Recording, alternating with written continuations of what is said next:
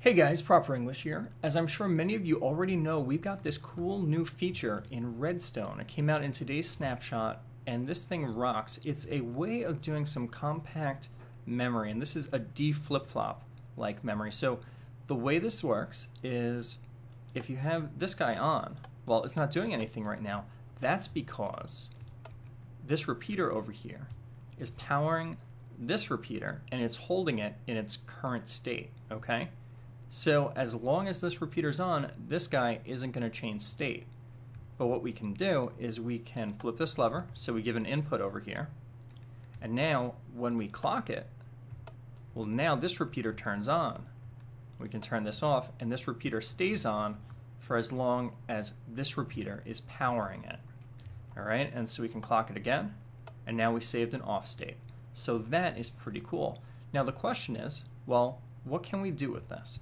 So what I've done over here is I've taken this setup over here and made some memory. So let's take a look at that.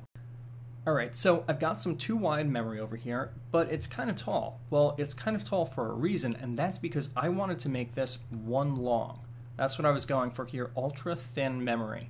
And I've got it. It's pretty cool. So we can take a look at how I did this. So I've got an upper memory cell and a lower row of memory cells, and they're controlled by two separate lines. The upper row is controlled by this torch over here. So send a line through this whole thing, and it's powering the sideways repeaters, which holds this one off until we pulse it.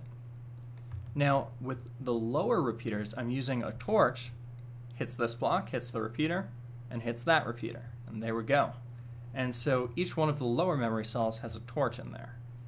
And so when I pulse this, actually let's add some data in here. We'll turn this guy on. How about that guy? And I'll come over here. I'll send a pulse through. And so now we can see that we've got some outputs on. Can turn these guys off.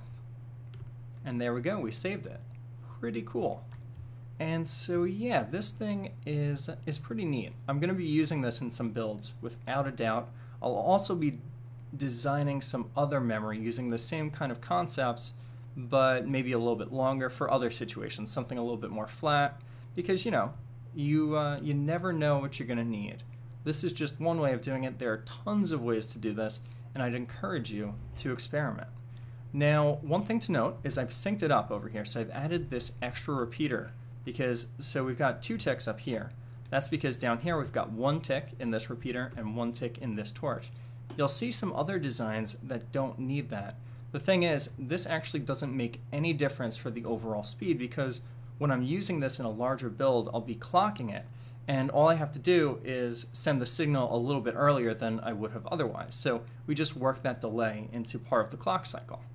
And yeah, so this is my new memory design, and I hope you like this. So play around with this. You can come up with some really cool stuff. And yeah, I'm really looking forward to seeing what everyone comes up with this new feature. Thanks for watching, and I'll see you guys next time.